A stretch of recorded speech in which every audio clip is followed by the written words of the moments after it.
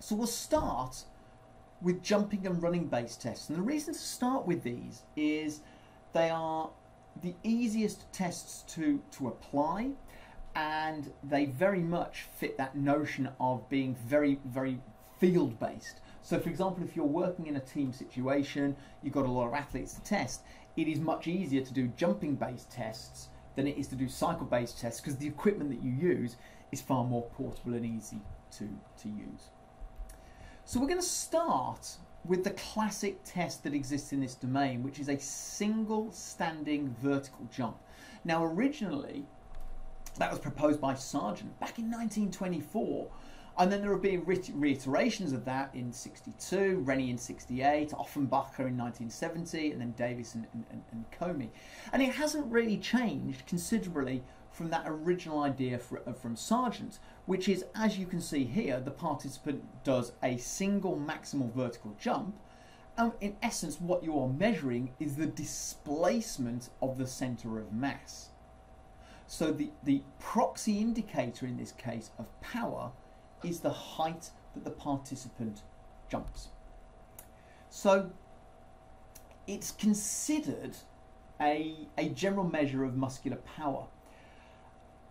But the thing to recognise straight away is go back to the previous session where we were referring to the power of the energy. And in that we were referring to millimoles per kilogram. This was in terms of ATP, millimoles per kilogram per second. And this is a really important point. In order for us to assess power, it's the amount of work done over time.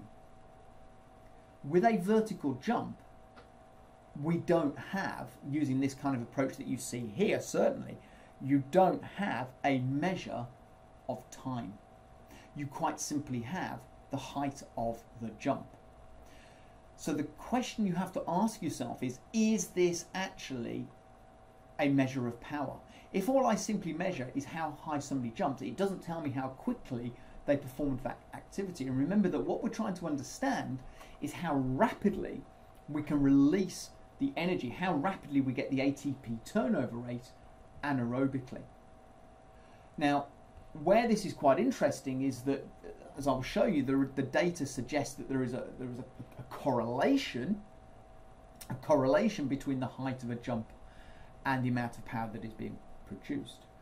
But one of the things I want you to take away is that correlations can be highly spurious. Don't be fooled into thinking just because two parameters are correlated that is meaningful. You can find correlations between anything and anything. So a correlation merely shows an association. So there is a website which is called the website of spurious correlations, and in there they will show you, for example, that the murder rate in New York City has a correlation of almost 1. So it's almost a perfect correlation with the amount of apple pie being eaten. Two completely nonsense variables. I mean, do you really think that the murder rate is a function of the amount of apple pies eaten? Doesn't make sense, but that's the problem with correlations. So although jump height is correlated to measures of power when they've measured power, don't be fooled into necessarily thinking that just jumping high is a proxy indicator of power. It seems to be, as I've put here, a dimension of work. It's almost really, isn't it, about kind of how strong somebody is, because you're not measuring time. It's got that dimensionless component. One of the things that we know is that the choice of protocol has an enormous effect on the outcome of the results here. So in this example here, they're using a device where, as you jump, all you do is you knock the rack around and they measure that height. So it's a fairly simple protocol. It's an evolution from what Sargent did, where in a Sargent jump, you'd ask somebody to stand with their arm raised. They would mark with a piece of chalk on the wall. They would then jump, and as they jumped, they would tap the wall with chalk dust on their fingers, and the difference between the two was the displacement to the centre of mass. We now use slightly more modern techniques where we use jump belts, or we even use jump mats. But in both of those situations, we've also changed the device that we're using, but we still have this issue that it doesn't measure power directly. But as you'll see, there's an awful lot of variability in the kind of device that you use. But also there is variability which is associated with the way in which you ask the participant to do the jump. clearly, if we do a standard, a vertical jump, what we tend to do is we tend to talk about it being either counter movement or non-counter movement. So in a counter movement, what you'll do is you'll ask the participant to go from a standing position into a squatting position and then drive up from the squatting position. So that is used in a counter movement. In a non-counter movement, there is no squat. It is in essence a slight knee bend and then a vertical jump. Two completely different heights will be attained. So which is actually the closer measure of power? The second thing to then think about is that depending upon how far somebody goes down in that, say, that counter movement action, will determine how high they jump. Because the degree to which you go into the counter movement dictates the amount of cross-bridge interaction that you get between the actin and the myosin filaments, and therefore dictates how much force you can generate to get off the ground. Therefore it affects jump height. So there's variability there. Then the other thing to think about is that in a vertical jump, the displacement of the centre of mass is also affected by the idea of whether we do or do not use an arm swing. Because one of the key things to recognise is that typically what we'll do is the participant will want to use the arm swing because it's that notion of driving up in the jump. But what we understand, and I'll show you some lovely data on this, is that by applying an arm swing, it makes the results highly variable. Because the thing that you don't have control of is how much do they swing the arms. And of course, how much they swing the arms will affect how much they get vertical displacement. But as you're about to see, it also affects how much horizontal displacement we get as well. Because by doing the arm swing, actually what tends to happen is people lean into the jump and they move horizontally rather than necessarily vertically. So do we then ask the participants to jump with the hands on the hips? And by jumping with the hands on the hips, that obviously is going to reduce the jump height. If it reduces the jump height, it therefore suggests that we've got a participant who's less powerful. But it is probably more consistent in terms of what we actually undertake. So when we look at the coefficient of variation, now the coefficient of variation is a very simple measure. This is just about how much variability there is in the data. So if you take an individual and you ask the individual to do X number of jumps, what you're looking for is a low degree of variability. And the coefficient of variation is quite simply calculated as the standard deviation divided by the mean times 100. So it's a percentage. So what they're saying here is actually they're getting coefficients of variation of less than 1%. So the argument that the authors are making here is actually this is highly it's highly reliable on an individual basis. I would beg to differ, and I think you have to be very cautious of some of this data, and I'll show you why in a moment in terms of some of the data we've got.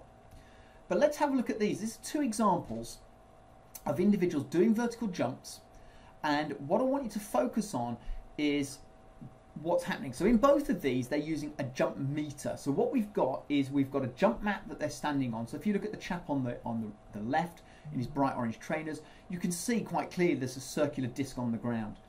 What is connected from the disc to a little belt, and you can see that belt just sitting around his waist, you can just see the red device at the front, is the jump meter. Connecting the mat to the jump meter is a cord. The cord is pulled tight. As he then goes through the counter movement and then takes off, the cord pulls out the device, and that measures the displacement of the center of mass. So let's watch this in action. So we've got this in slow motion. You can see now in this example here, we've got an arm swing. So look at the effect of the arm swing. So we go into the counter movement. We accelerate up. We get a lovely jump. And that's really nice. Now the issue that you've got to think about is, would he be able to repeat that with the same counter movement and the same arm swing? Remembering that what you're trying to estimate here is the ATP turnover rate from anaerobic sources. Let's have a look at example 2. So in this example again, arm swing, good takeoff. But notice what happened in that example. Let's play that again. And we'll watch what happens in that example. So if we go again. So arm swing, vertical jump. But notice now what you're getting is you're getting horizontal displacement. And in fact, his form is all over the place because of this arm swing. So it's affecting the vertical displacement. So the cord is being pulled in a different direction to that which we actually wanted. Oops, let's go back through these again. Okay, so let's have a look at these examples here. So same thing, you can see the device, got an arm swing, we're getting the acceleration, but notice in this one the arm swing stopped. So the arm swing wasn't what we would think of as a normal arm swing. It suddenly just stopped. And the whole thing is, it's about variability. Remember that whatever you do with the arm swing is going to affect the degree to which you attain vertical displacement, as will the counter movement. And what you are after is reliable results. Fundamentally, what you cannot do is just take a single measurement, because a single measurement doesn't reflect potentially what's going on biologically. Somebody may not have mastered doing the jump. Somebody may not have may do a poor jump on the first one. So we do more than one jump. We tend to take 3 and then we tend to take an average. But we can only take an average if the variability in those jumps is low. And in all of these, you're kind of seeing high degrees of individual variability. So again, let's have a look at this one. Arm swing. Good height being attained, and a fairly good landing. So we can see that again, it's attainable with an arm swing. What would have been good to see in that example maybe would have been using it without an arm swing as well. So we can see that the arm swing has an effect. Now, one of the issues that we talked about is the fact that none of those protocols measure power. Now, actually, this is a fundamental point to make across the whole of this session. To measure power from anaerobic sources is fundamentally at the moment impossible. Think about what we're referring to. In the previous session I spoke, and you can go back to it, about the notion which came from the paper that was in Nature. They talked about the fact that the ATP turnover rate is occurring in a matter of milliseconds. Remember that you are, in essence, splitting ATP through water in the presence of ATPase to generate energy. That is not a slow process. You need that energy instantaneously. Currently, we have no way of analysing or recording that in real time. We can record cardiorespiratory responses very simply, and we can record some metabolic responses, for example, things like lactate. But measuring the power, the rate at which that ATP is being used anaerobically is at the moment impossible for us to do. That's a global issue. So this is why what we have are these protocols which are in essence non-invasive estimations of power. They're not directly measuring it. They're mechanical measures to estimate metabolic power. So it's using a mechanical test, like a jump or a cycle test, to estimate something that is going on, in essence, within the cell. And as we've already referred to with a vertical jump, the problem that you've got is that a vertical jump doesn't measure power. It estimates it, and it's estimating it by the jump height. So what a number of authors have done is they've tried to put a power calculation into this. Now, what you've got to remember is these are real estimates, because the one thing that they are not taking into account at all is the rate. So these are kind of estimating this. So if you take the Sayers formula, for example, it's PAP, which is peak anaerobic power, and this is measured in watts. So it's got a constant, which is 60.7. It's multiplied by the jump height, plus another constant, which is 45.3, times body mass, minus another constant, which is 20.55.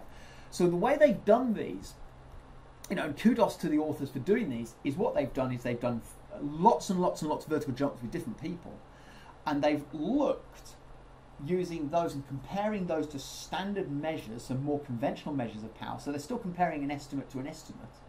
So for example, they'll compare a vertical jump to a cycle-based test.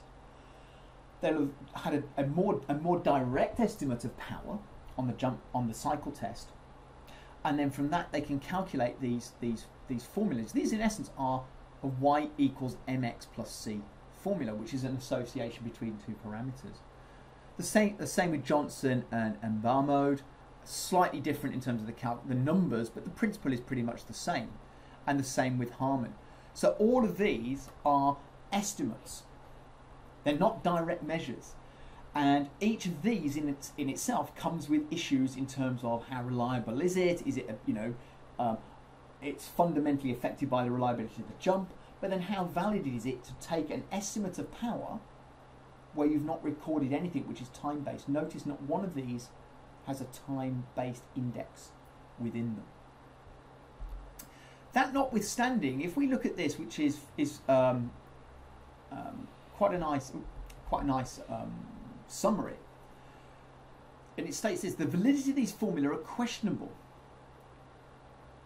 It is simpler to consider only the value of the vertical jump, because there is a high correlation, R equals 0.92, between the height of a jump and the peak power calculated from the data of the force platform. So in other words, in most of these measures, what we've been doing is very basic measures of vertical jump. What Davies and Young were suggesting here is if you actually recorded this data on a force plate, actually what they're finding is, because you can measure on a force plate the rate of force development, you can measure time. So if you really wanted to do a vertical jump properly, and you were not thinking of this as a field test, then you would use a force platform, as you've been perhaps doing in biomechanics. And what they showed was the people who jumped higher doing a normal vertical jump were the people who generated more power through the force plate. And in fact, we can see that here. So this is a force trace doing a counter movement jump. So what you can see is, you can see at the start, you can see the person standing still, which is the quiet stance, which is for about 2 seconds. And then what they're asked to do is they're asked to go into the counter movement. And so the counter movement is this phase which is referred to as the contact phase. And you can see that the amount of force that they're applying increases as they go into the counter movement. We then get that point which is toe off, so that's that vertical line which is indicated by TO. That is then where they have taken off from the force plate. So now what we have is how quickly, so what we want to measure is not how quickly they get back onto the force plate, but actually how quickly they go from the point of the counter movement to the point of takeoff. So the point where we've got the highest amount of force in the contact phase, which you can see, so you can see the highest point in the contact phase, to the point of takeoff. That is the time, and that then can be used to estimate how much power is being produced. So then you've got TIA, which is the time in air. So in this case, it's about half a second. And then what you have is the landing back onto the force plate. Now, if we know how quickly they generated the force and actually how long they were in the air for, we can actually estimate what the vertical jump was. So this is perhaps a more robust way of doing this, but this is notwithstanding all the problems we've already referred to. It looks much more scientific. But you've still got to have a participant who is able to repeat the counter movement. You've also got to have a participant where you make the decision about whether they're doing with arms or without arms. So all of those things come into play. They've got to have vertical displacement rather than having horizontal displacement.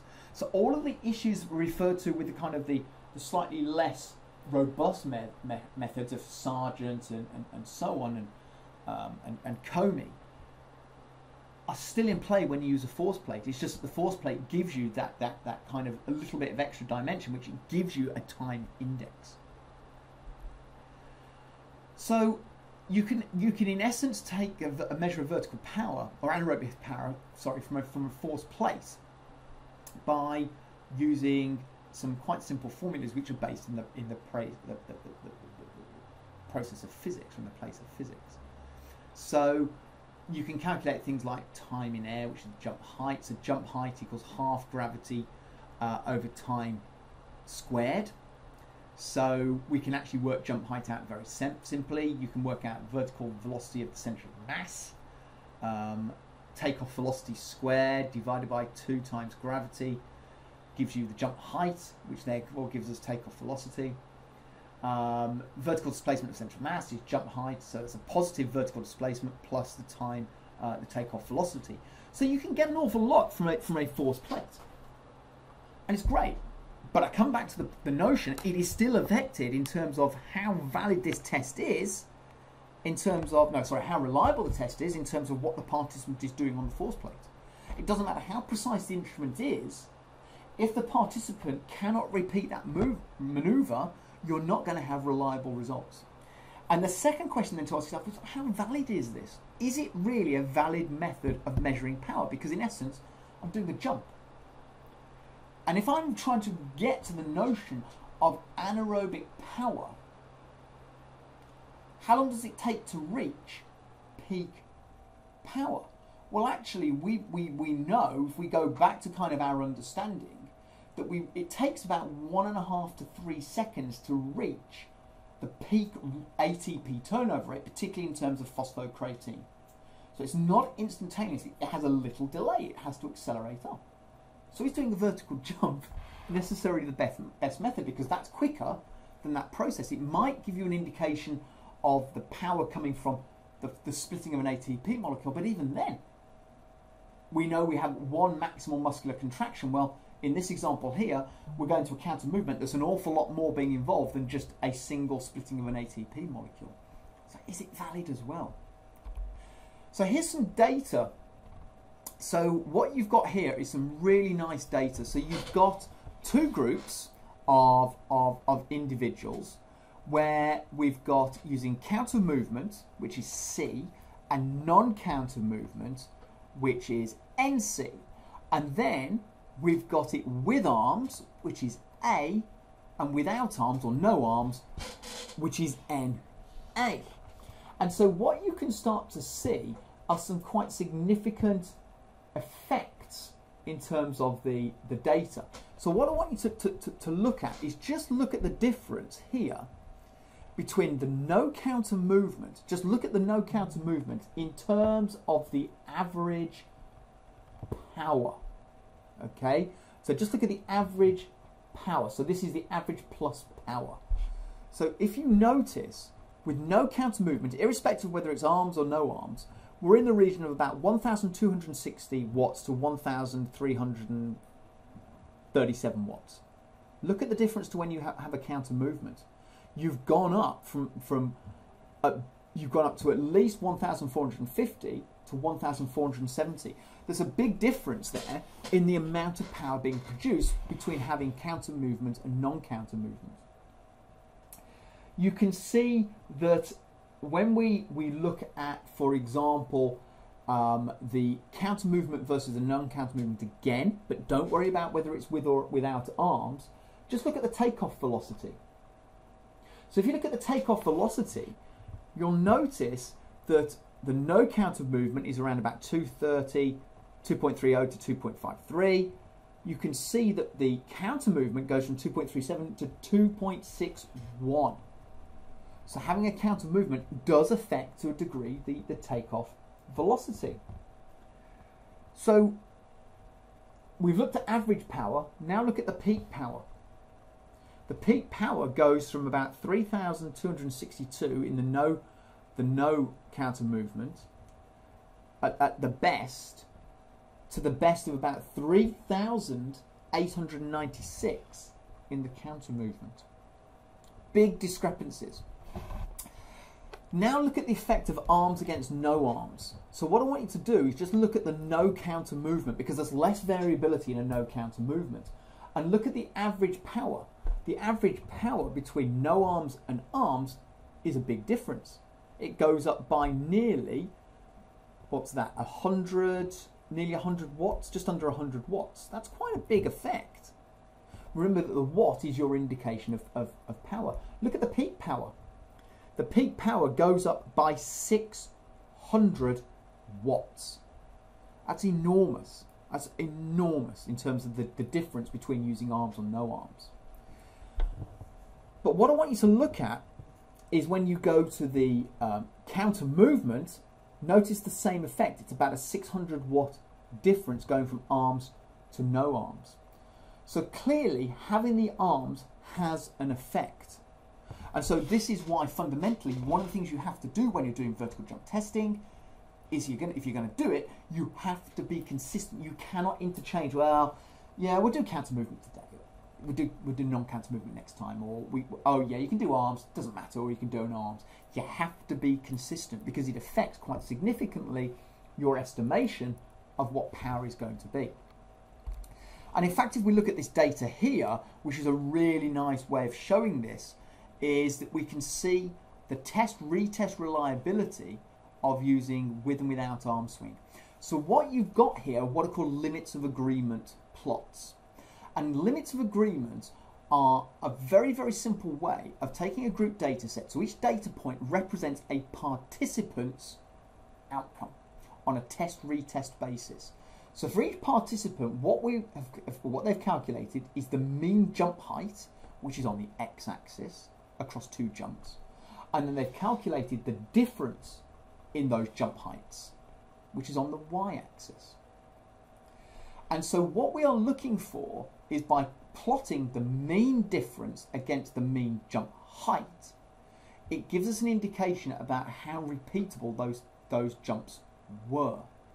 And so for these to show us reliability, the data has to sit as close as possible to what we call the bias line.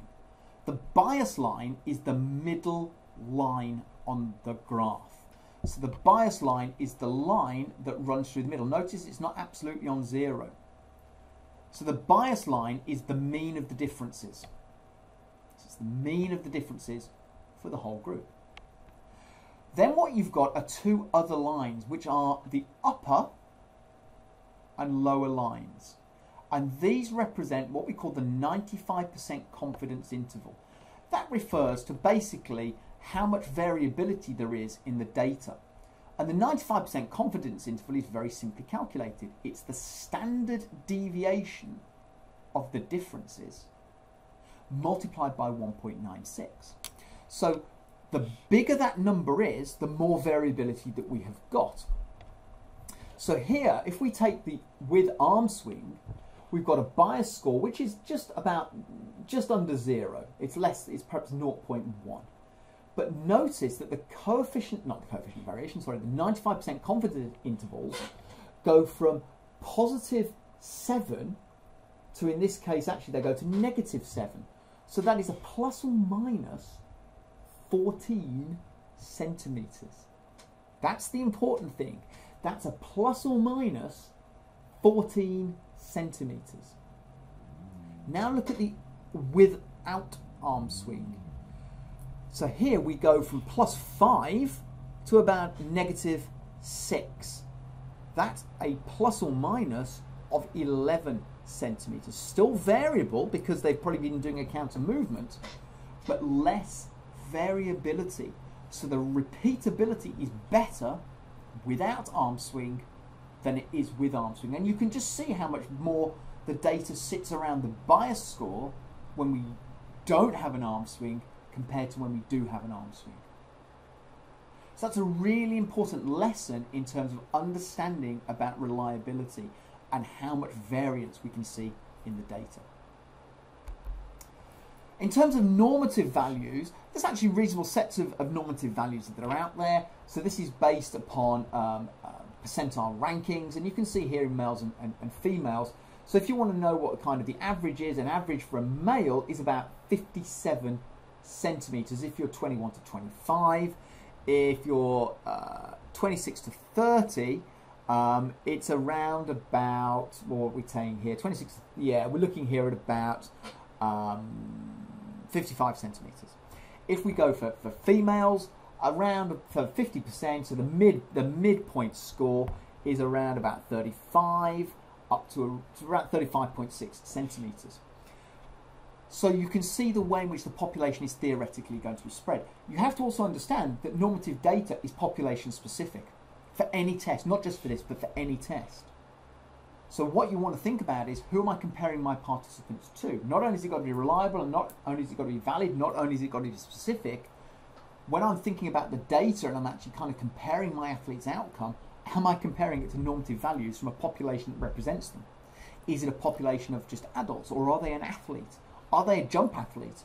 Are they a volleyball player? In which case I probably need to compare them to volleyball players, because their characteristics will be very different to what you see here in the general population.